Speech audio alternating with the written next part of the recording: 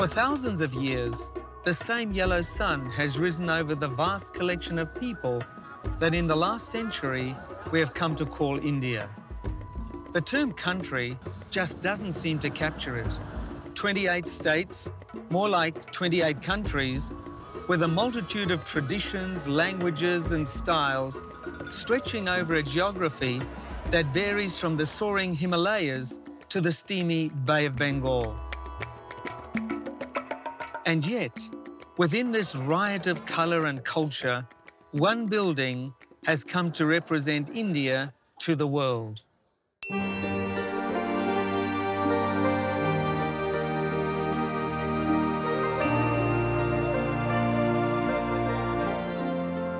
Ivory-coloured stone, intricately carved and perfectly proportioned, glows in the rising sun. Its central dome and flanking towers soar above the plain of Agra. Here, shimmering in the sun beside the river Yamuna, is one of the most celebrated buildings in all the world.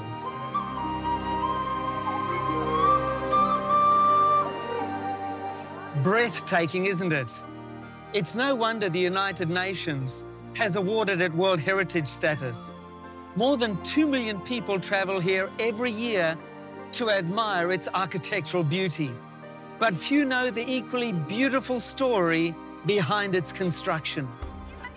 Today, we will journey into this magnificent masterpiece and discover the lessons this building contains.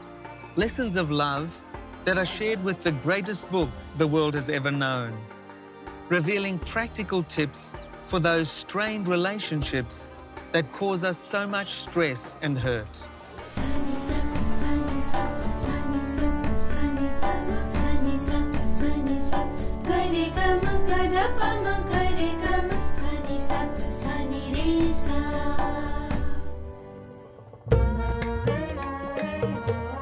The very approach to the Taj Mahal shows why historians believe it to be the finest example of imperial Mughal architecture in India. The Great Gate is a monumental construction in mostly red marble that mirrors the greatness of the earlier emperors. Its surfaces are decorated with sacred scriptures and the elaborate geometric designs that are found in other red sandstone buildings in the complex. But these intricacies are only a pale reflection of the beauty that lies beyond.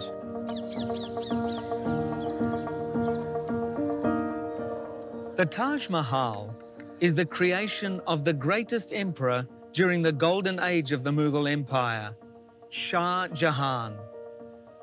In 1632, the emperor ordered construction to begin on a complex that would take thousands of craftsmen 22 years to complete. It would bring together the best that man and nature could provide. A garden 300 meters on each side incorporates raised pathways and reflection pools that represent the rivers of paradise. And the culmination of this earthly beauty, 4 Muslim minarets that surround a fabulously decorated 35-meter white marble cube crowned by an iconic onion dome. The Taj Mahal is widely acknowledged as one of the 7 wonders of the world, but there's more to its claim to fame than awe-inspiring architecture. The Taj Mahal might be the creation of a king, but it isn't a palace. It's actually a tomb, built to commemorate a love story that is even more beautiful than its pale white walls. This magnificent work of art is a monument to an unusual relationship, and its story starts further up the river Yamuna.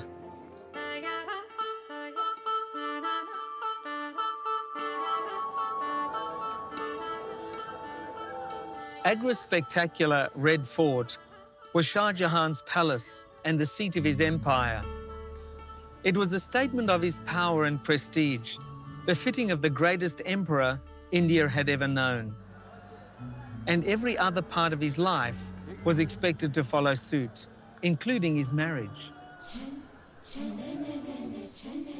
In Shah Jahan's day, Royal marriages were almost always a matter of political alliance. There was expected to be a payoff for getting hitched, but Shah Jahan chose differently. One day, Shah Jahan was visiting a certain royal bazaar and his eye fell on Arjuman Banu. Now, he was a man used to beautiful things, but Arjuman arrested his eye. She would become the unquestioned love of his life. The emperor asked for her hand in marriage and was accepted, but then had to wait 5 long years before court astrologers decreed that the stars were properly aligned for a royal wedding. During that time, Jahan and Arjuman never met, never saw each other, but their love remained strong. From the day of their wedding, the two became inseparable. Royal poets wrote that the beauty of Arjuman made the moon hide its face in shame. But Jahan appreciated much more than her physical beauty. His bride proved so intelligent that she soon became his most trusted political advisor. She was generous and compassionate, each day drawing up lists of helpless widows and orphans and making sure their needs were attended to. Arjuman bore her husband many children, and despite the complex problems of ruling an empire, Shah Jahan enjoyed an idyllic existence with his wife. Shah Jahan was so taken with his wife that she became not only his chief consort, but his empress, and he conferred on her the title by which she is still known today, Mumtaz Mahal, the chosen one of the palace. When the Shah had to go on a military expedition against rebel forces in the south of India, Mumtaz Mahal insisted on going along to be at his side, even though she was pregnant. And it was during this campaign that tragedy struck. After giving birth to her 14th child, Mumtaz died. Shah Jahan was devastated.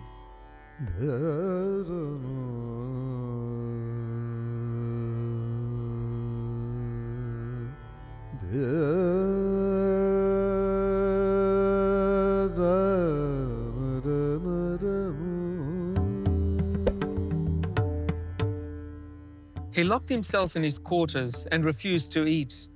He lay moaning on his bed for 8 long days. And when the Shah finally emerged, he seemed to have aged several years. Mumtaz Mahal, the love of his life, was gone. The love that seemed eternal, snatched away. But this man found a way to immortalize his passion. He decided to build a mausoleum for his empress as beautiful as their love. And so the Taj Mahal was built, an exquisite monument enshrining Mumtaz Mahal's remains. The perfect match had been cut short, but Shah Jahan made sure it would be remembered for ages to come in this exquisite structure. This would be the emperor's monument to their love. When people stand before this structure, they are really looking at the physical manifestation of a commitment that transcends even death. And many are moved by the eloquence of one man's undying devotion to his wife.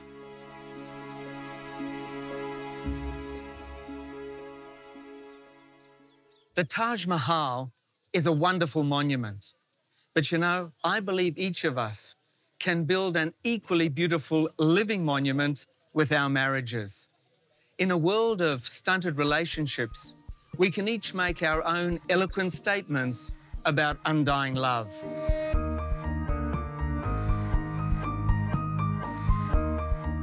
We all love someone or something. We are made for giving and receiving love. Solomon, who was supposedly the wisest man who ever lived, suggested there is something wonderful, almost mysterious, about a couple falling in love. Are we any closer in our current times in understanding how we fall in love? Current brain research is providing new insights into the nature of love. We're discovering more about how the different parts of our brains and our various hormones work together to produce feelings of love and affection. Many people fail to understand love because they think of it as a single thing, a feeling or emotion. It certainly includes those, but love is actually more like the ancient Indian art we call pietra dura. Highly polished coloured stones and other material are glued or driven into a surface to create an intricate pattern. God's idea of eternal love works the same way. Many appealing elements making up the one beautiful relationship. You can see the same technique employed in the decorations of the Taj Mahal. Many elements making up one beautiful result. And the best place to find it in the Bible is Paul's first letter to the Corinthians. Chapter 13 is the Bible's great love chapter, and it's as beautiful, and if not grander, than the Taj Mahal.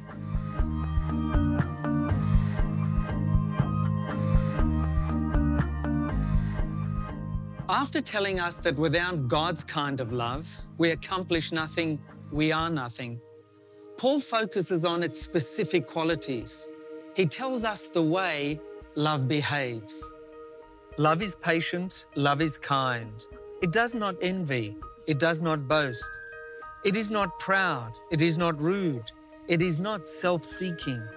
It is not easily angered. It keeps no record of wrongs. In these two verses, Paul contrasts two mindsets, patience and kindness versus pride, boastfulness, selfishness and anger. The first expresses love and builds it up. The second destroys it. God's kind of love is the great adversary of selfishness. The self-centered life is always trying to protect itself, keeping threats away by putting up a proud, boastful exterior. It's a me against them approach, one that's easily irritated and angered.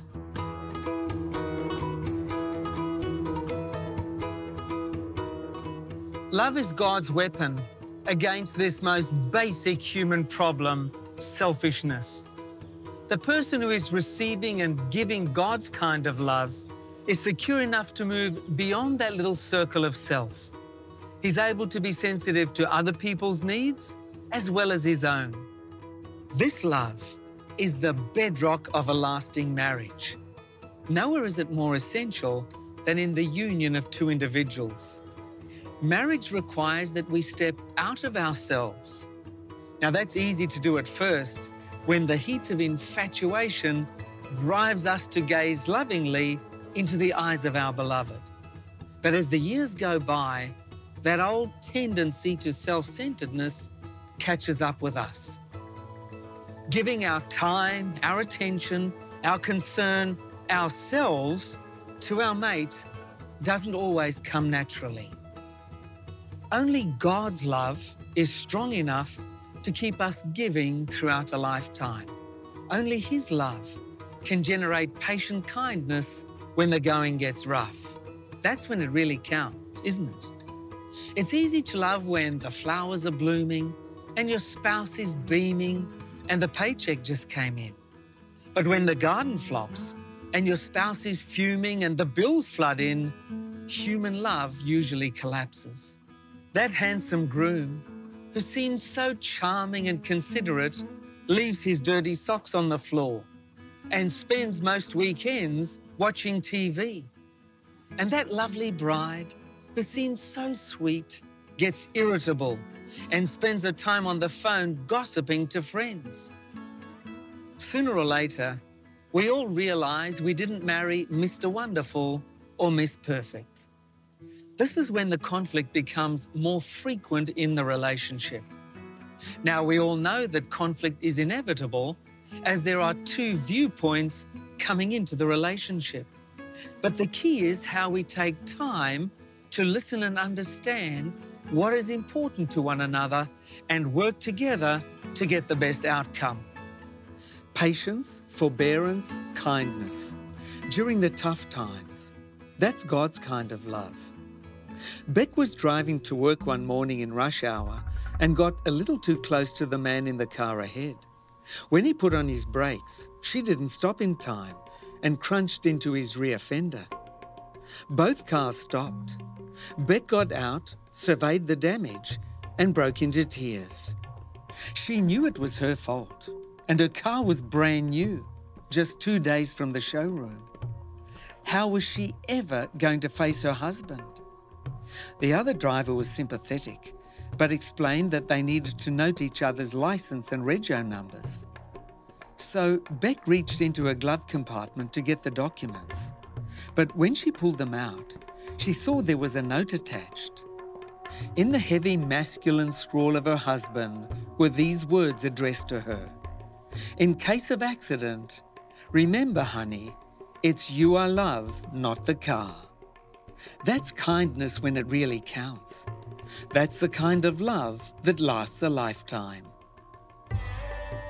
Millions come to see the Taj Mahal every year, but many miss an interesting feature inscribed on the walls of this majestic building.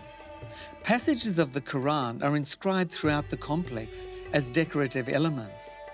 They were chosen to reflect themes of judgment.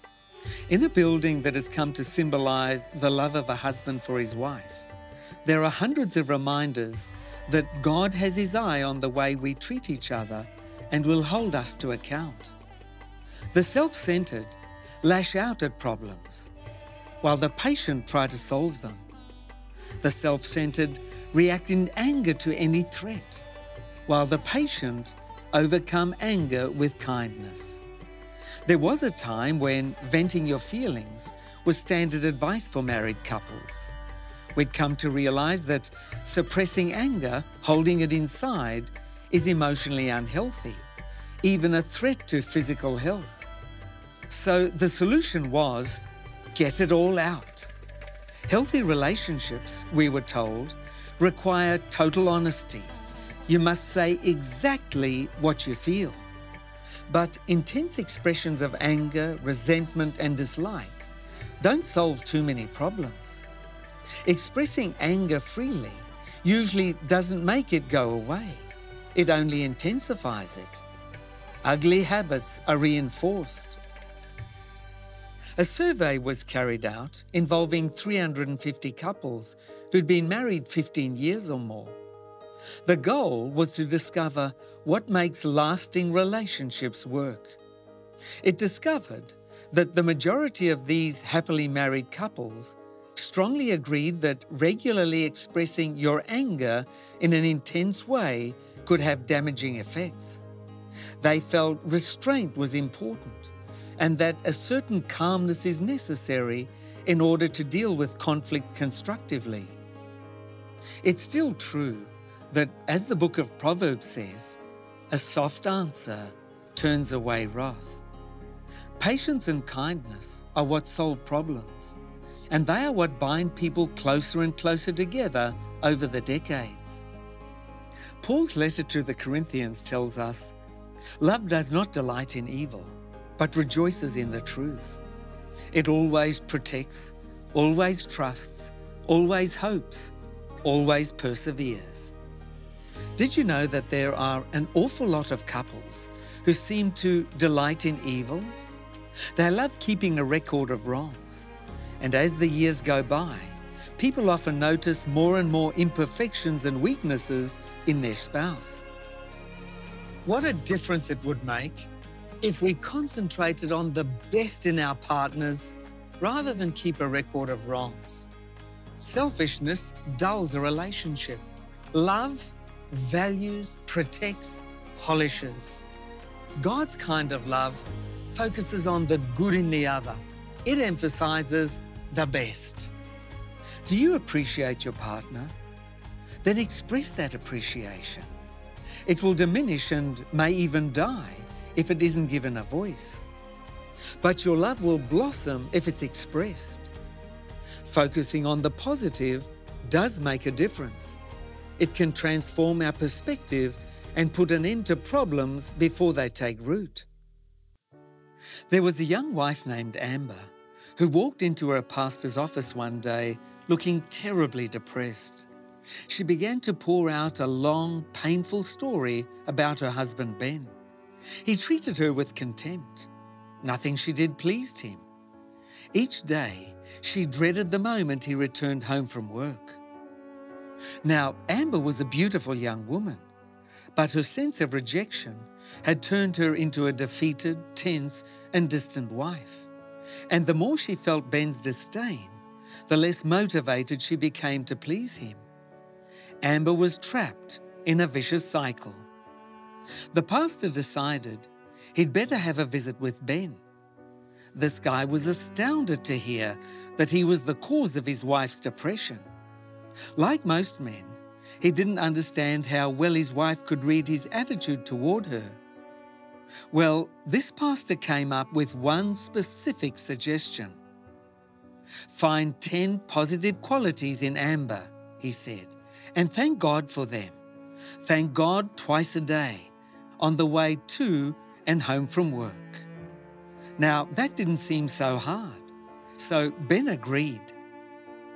Ben began thanking God for the things he liked about Amber, and before long, she actually began to change before his eyes.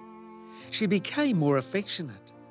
Ben continued to be thankful for her, and Amber grew in self-respect and motivation.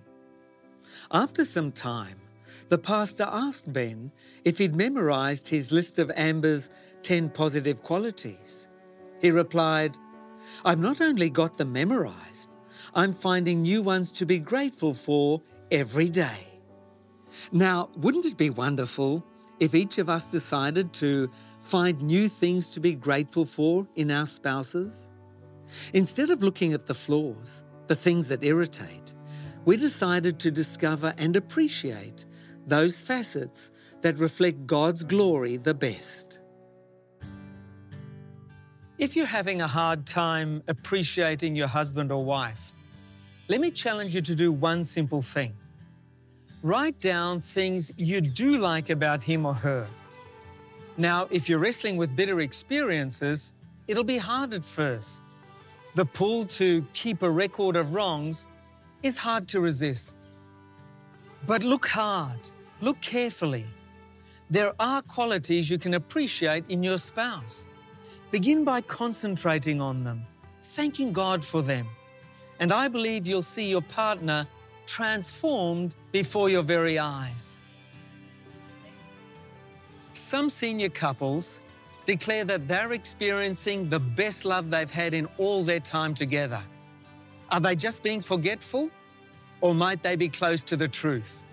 I think they might be right. A marriage as God intended it does get better with time. A marriage filled with love, forgiveness, kindness. A marriage that looks out for the other rather than yourself. That's a beautiful thing, which reflects in an earthly way the immense love that God has for all of us. Like Shah Jahan, God loves us with an everlasting love that transcends even death.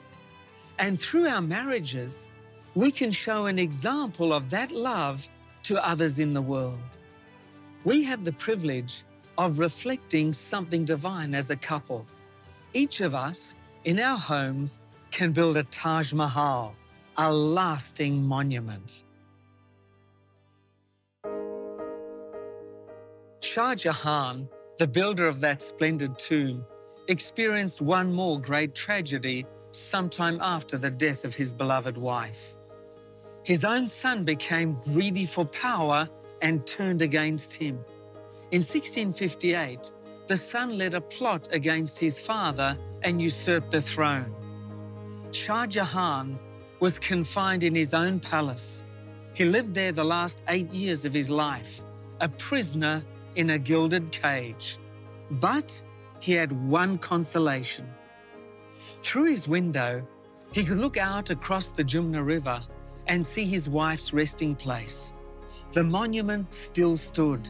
The symbol of his love remained as beautiful as ever.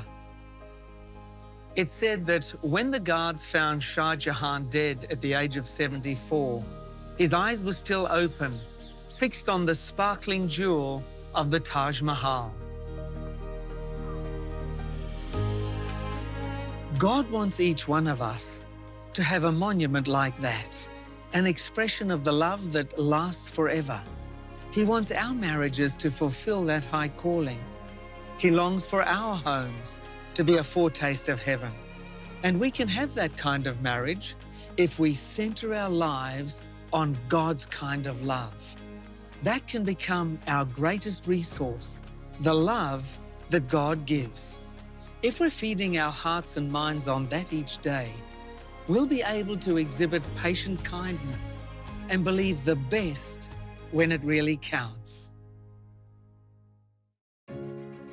Being in a healthy and happy relationship can be one of the most rewarding things you'll ever experience. If you would like to learn more about strengthening relationships, then I'd like to recommend the free gift we have for all our Incredible Journey viewers today.